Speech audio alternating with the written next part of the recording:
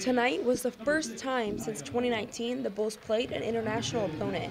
USF Softball hosted the Puerto Rico national team at home for their exhibition game, a game where two worlds collided. Puerto Rico is ranked number 3 in the world and has 3 players on their roster who have connections with USF. Camille Ortiz Martinez, Kathy Garcia Soto, and Carla Claudio Rivera were not wearing the usual green and gold. Tonight, they were waving the Puerto Rican flag and sitting in the opposite dugout.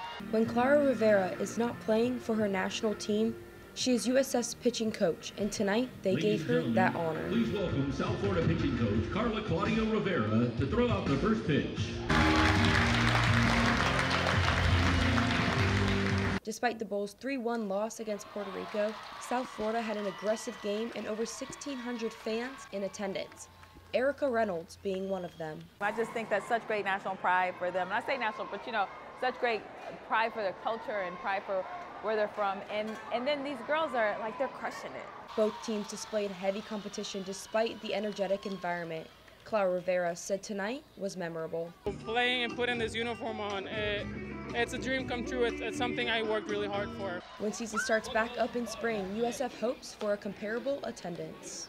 Passion was the word of the night here at the USF Softball Stadium, and that's exactly what every inning brought. Playing for your country and against your teammates brings a great responsibility, and both teams showed that here tonight. Bringing you the action from Tampa, I'm Emma DeCastro reporting for the Oracle.